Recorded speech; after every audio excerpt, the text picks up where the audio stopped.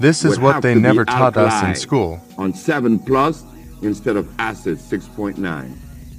Then I begin to check the pH of all the herbs. I begin to test it. I test comfrey, acid. I test garlic, acid. I also tested aloe vera, St. John wort, rose hips, comfrey. All of these things are very acid. Carrot juice is extremely acid, yet the healers in New York then and now are still recommending these acid foods.